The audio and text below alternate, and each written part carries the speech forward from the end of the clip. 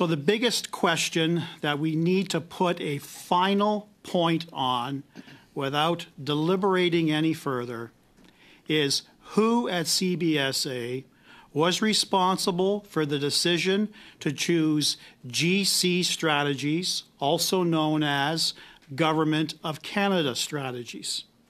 We've had evidence from Cameron MacDonald on 2 occasions confirming that, Mr. Antonio Utano confirming that it was Mindone.